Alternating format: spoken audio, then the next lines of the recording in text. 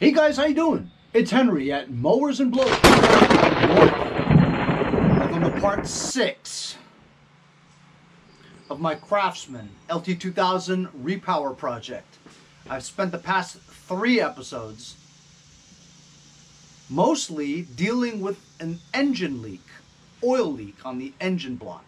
I have 3 separate cracks, and I thought I fixed it yesterday, but as I wake up today and look underneath, look what I find. I was hoping that I was gonna not get any leaks, but as you can see, we've got significant leakage on the left side here. And as you can see, the double stack pulley I installed yesterday is full of oil.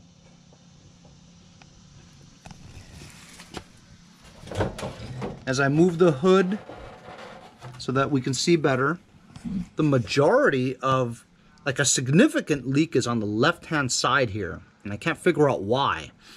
Unless this drain plug is busted.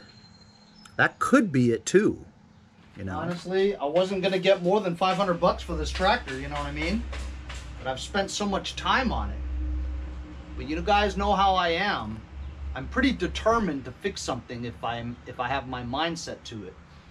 And being the fact that the engine runs pretty well, you know, I feel like it's a waste if I didn't try to fix it, you know? And it is just an oil leak, for goodness sakes.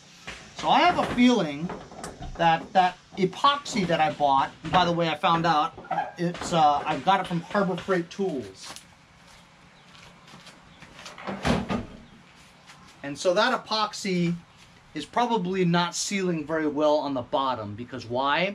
The surface, while I always cleaned it before I applied the epoxy, right? A little bit of oil will compromise the curing of it and the proper seal of the epoxy onto the engine block surface. Well, what can you do? You got oil in it, you know, it's gonna seep through the crack. Unless I drained the oil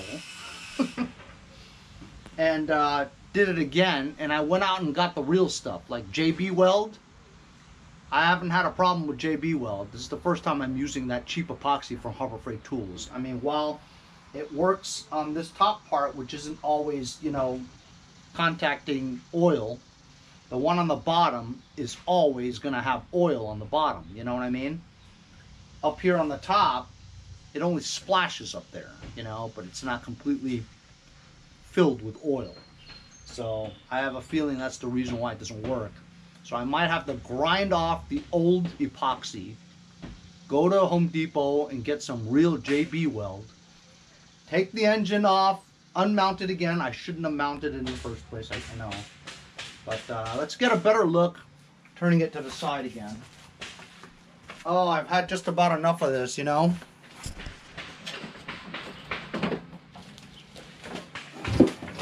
But I gotta try to fix it if I can, you know what I mean?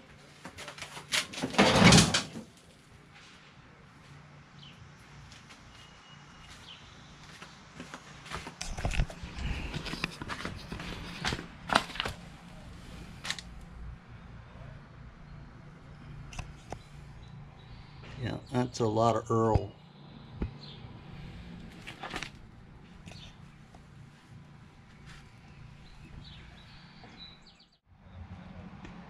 What can I do?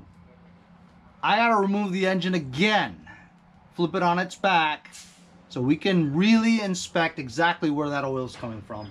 It might be from that oil drain plug. While the plug is on there, right, the plastic part that goes on it, like right here, it pulls right off.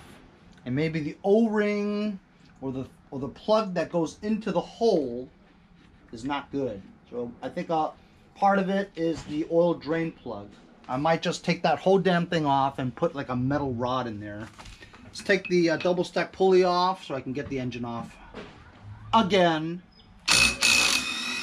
Fortunately, it's not that tedious, you know. And I only have 3 bolts on here, and since we're here, I'm just going to loosen it. I'm not going to take it all off because it'll drop.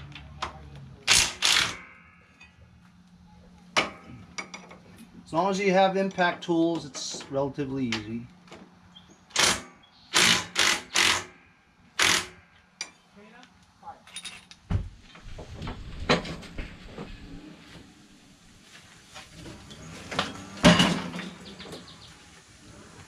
Okay, I'm gonna take this, I'm gonna detach everything on it.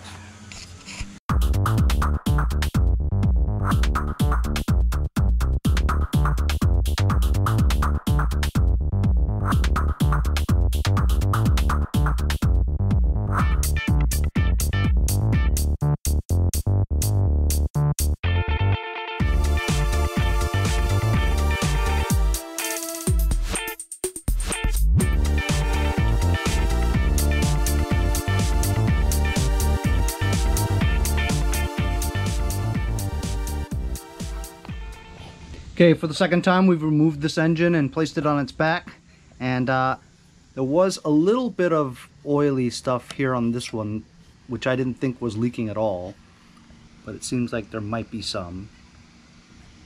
And over here is where it's the worst, right there. I mean, it looks like it's, you know, pretty well put on there. I mean, it is a glob, you know, and usually with globs, things seep through the globs. Unless it's like there too. It's possible, and I didn't get that part at all. You know what? I might have to just grind all this stuff off just to get it clean. It still doesn't look like it's from the crank seal. And I want to say some of it's coming out of here, but I'm not sure. But just to be sure, I'm gonna change this out to a metal pipe or something. And then we're gonna grind this out.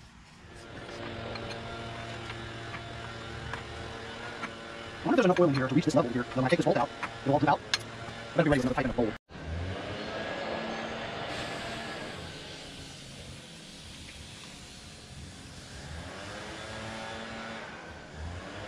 Those threads don't look very sharp, do they? Or crisp.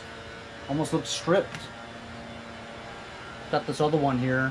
At least you know that if it's leaking here, you could tell, you know? And it's hard to get that thing out, so I think this will work. Threads are sharp on the inside. Suppose I can put some Teflon tape in there if it leaks, you know? But this one, at least you'll know that if this is in here and it's leaking from this area here, it's dripping too close to there, so you can't tell if it's the threads or if it's that. Here you can clearly see that if it's dripping out of here, you'll know. If it's dripping out of there, you'll know. Because you've got like 3 inches of distance there. I'm going to put this in.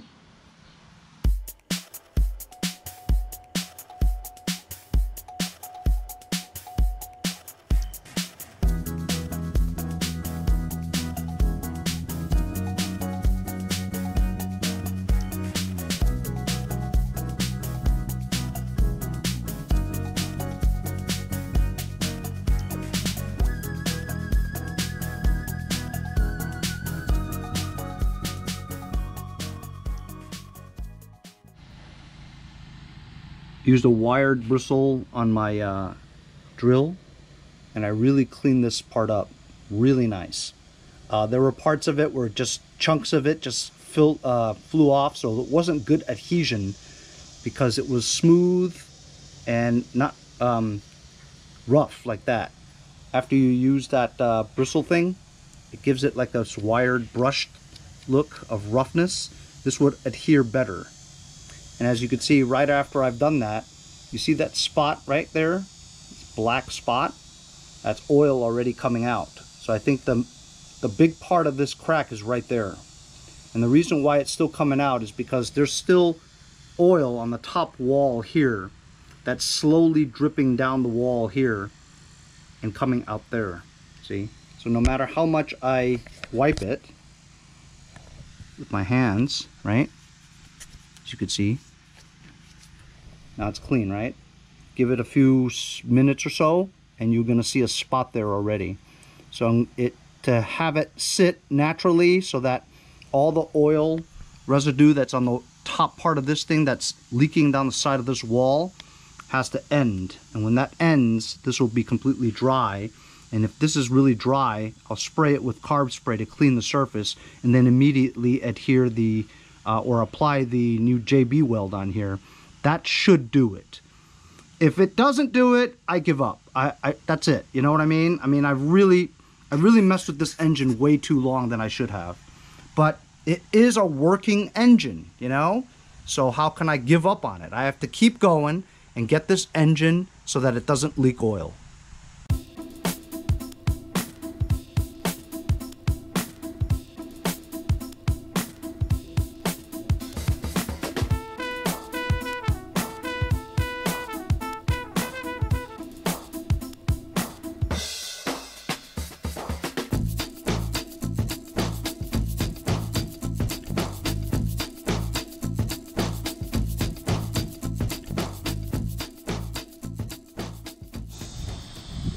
So I actually flipped the engine on its upside down completely, and oil spilled out all over the place through that breather tube there.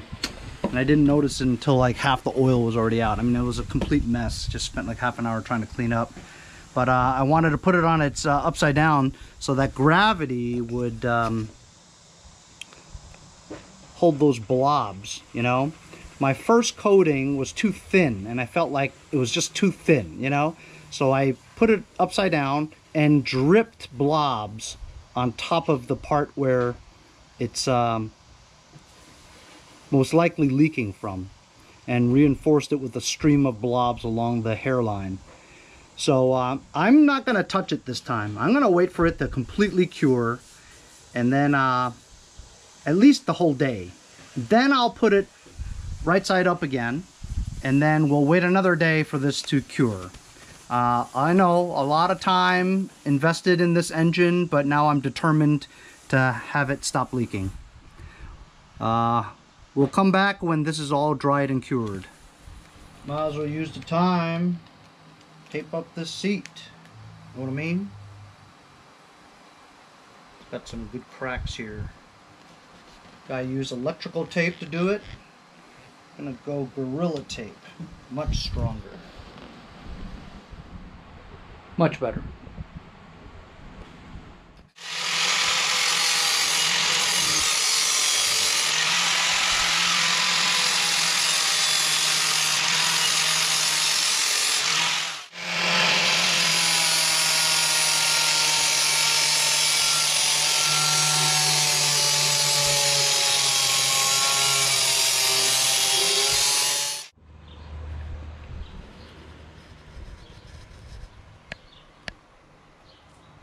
So far this looks pretty good. I don't see any oil blobs right there. It looks clean. But it is still on its back. I'm going to wait for it to cure completely before I put it on right side up, and then wait for it to drip. So it's the next day. It's been sitting like this for a whole night. And obviously I haven't put it like that yet. I wanted to see if it stayed clean. As you can see, completely clean. There is no evidence of any kind of oil seepage through the hole. So I think this did it. If this leaks again, I would be dumbfounded.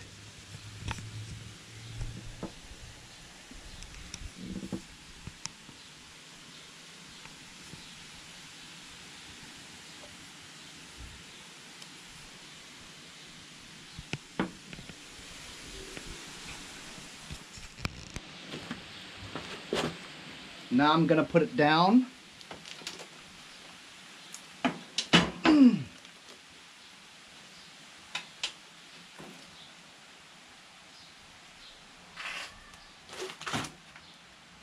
And we'll let it sit here for another 12 hours or so and see if we see any leakage.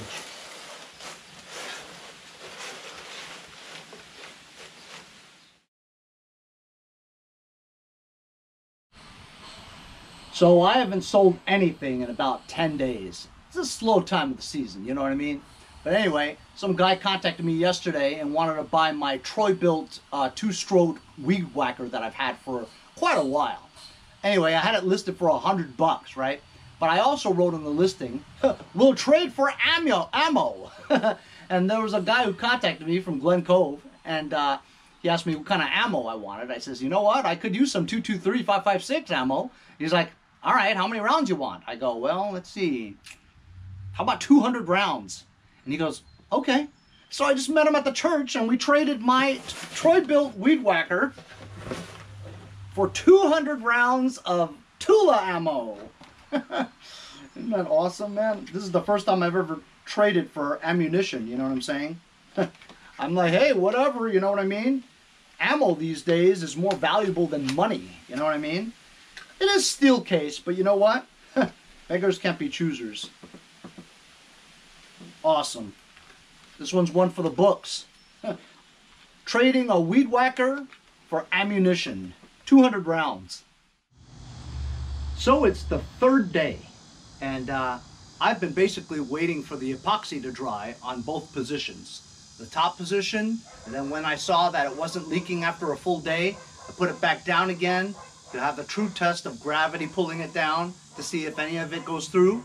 And today I wake up, and sure enough, there are no leaks at all. Hi, Quinn. Hi, Henry. I got you back.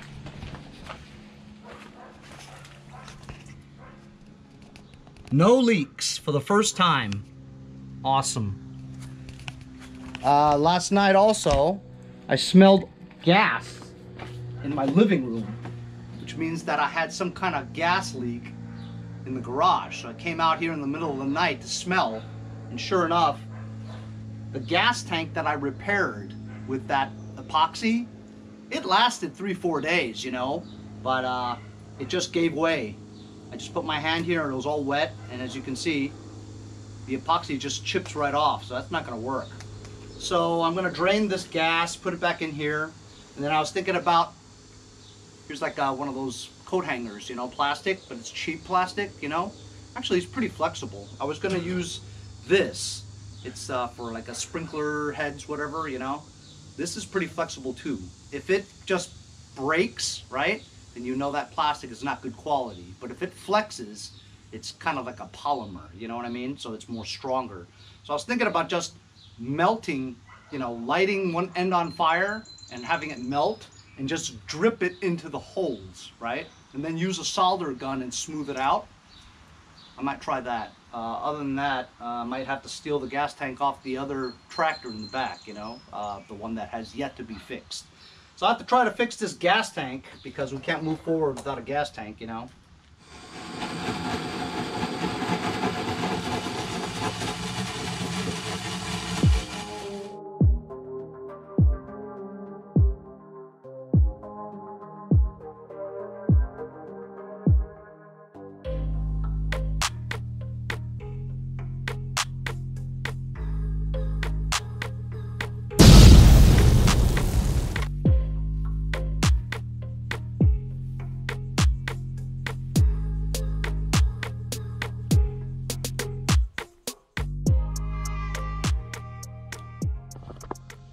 So, the vapors in the gas tank exploded.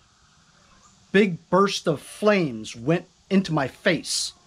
And I think I burned some hairs. Are my eyebrows still here? Holy cow. Good thing I was wearing glasses, huh? So as you guys see, I have burned off my eyebrows.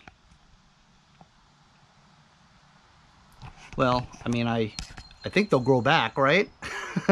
Good thing I was wearing glasses so that my eyelashes are still here, right? And I was wearing a hat, so only this part of my hair was kind of burnt or scorched. Another interesting day here at Mowers and Blowers. So the whole point of me doing all that, I asked my wife if eyebrows will grow back, and she goes, yeah, I think so. Anyway, she was laughing. making fun of my misfortunes. Anyway, so there you go. I basically just dripped all the plastic as it was burning, just dripped it on here, and it's pretty strong. I mean, you could only try, you know what I mean? And then the reason why I was doing that was because I wanted to drip it in the inside too, you know? The hole starting on the inside. I just wasn't thinking that there was gas fumes that would ignite, you know what I mean? You just don't think about that stuff. You're just thinking, I'm gonna do it, and what a learning experience. Well, what are you gonna do, right? It's always an interesting day here at Mowers and Blowers. I don't know, I guess that'll work, right? What do you guys think? Does that look all right? As long as it plugs the holes, you know? So I just put gas in it. It looks okay, huh?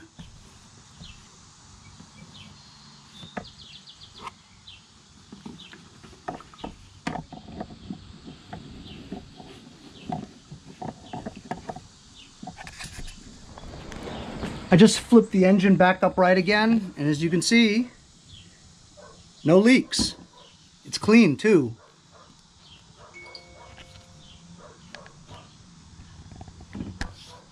This too, clean. No leaks.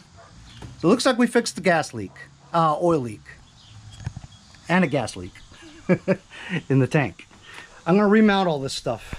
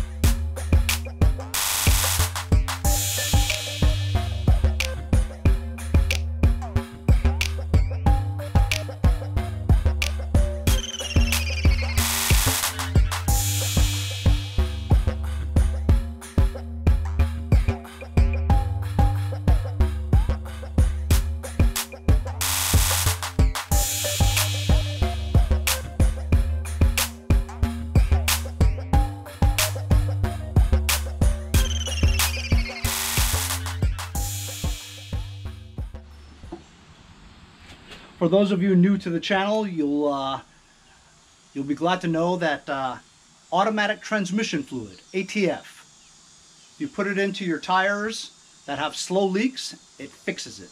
So I just put ATF in 3 out of 4 of the flat tires. The 4th one is fine.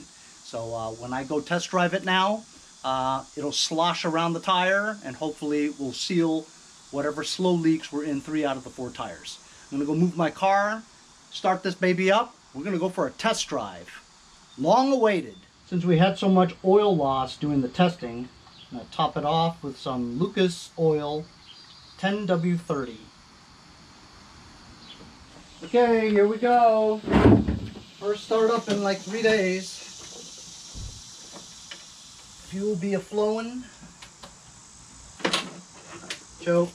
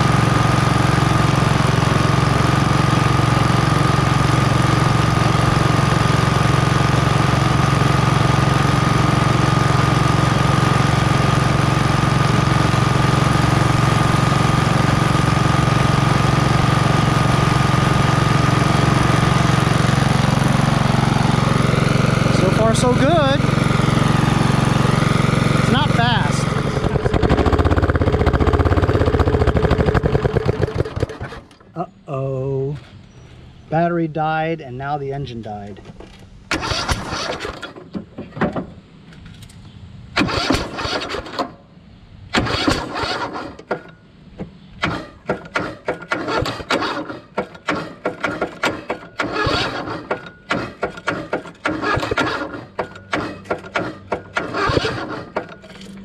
I'm stuck in the middle of the road, a block away.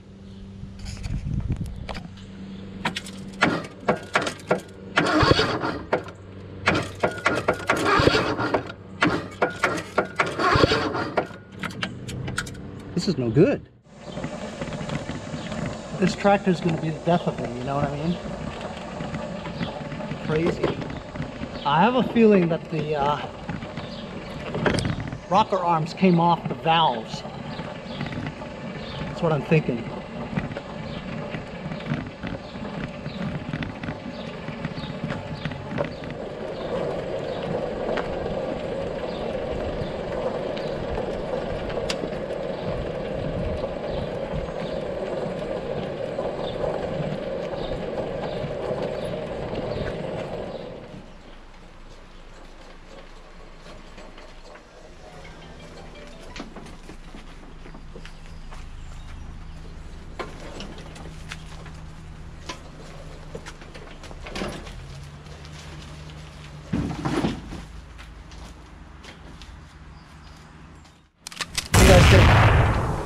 This engine's been one hell of a pain in the ass, hasn't it?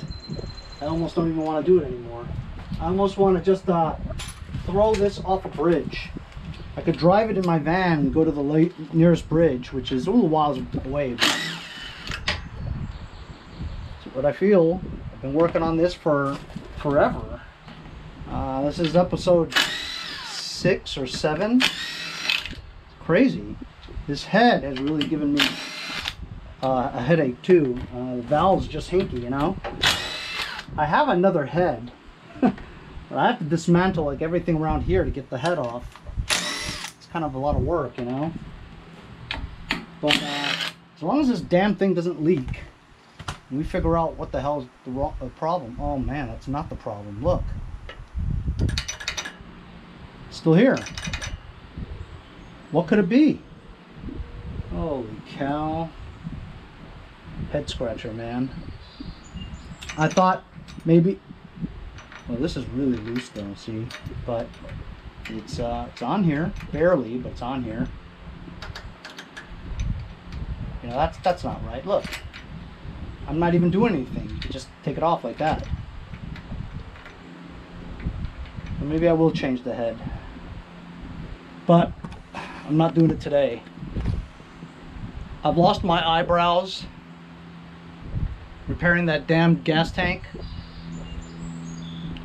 Looks like it worked. The double stack pulley back on. Finished up the oil leak. Well, we'll find out tomorrow if it leaks anymore, but so far so good on that. We might have to change the head. This nut that affixes this on here is super loose. I could just hand turn it off. So I'm gonna put it back on again. I'm gonna tighten it, but I'm gonna put some Loctite on it. And not blue Loctite, red Loctite. You'll never get it off that. So that's what I'm gonna do. It's a red Loctite on it. Ooh, that's too much.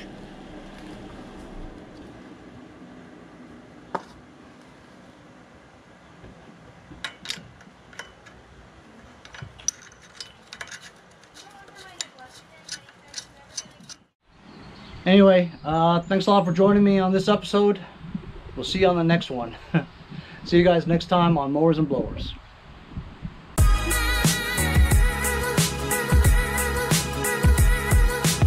That doesn't work!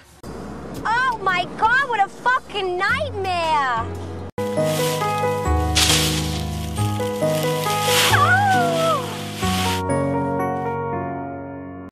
See you guys next time on Mowers and Blowers. Hey, if you guys enjoyed the video, remember to give me a like. Also, comment below. Subscribe. Remember, it doesn't cost anything to subscribe. It's free, right? Also, hit that little bell. That way you'll get post notifications whenever there's a new video and you won't miss out on any of them. Remember to follow my Instagram and Facebook, as well as if you'd like to donate $1 or $2, paypal.me/mowersandblowers. Really appreciate all the support. Also, to keep the videos coming every day, support the channel. Bye.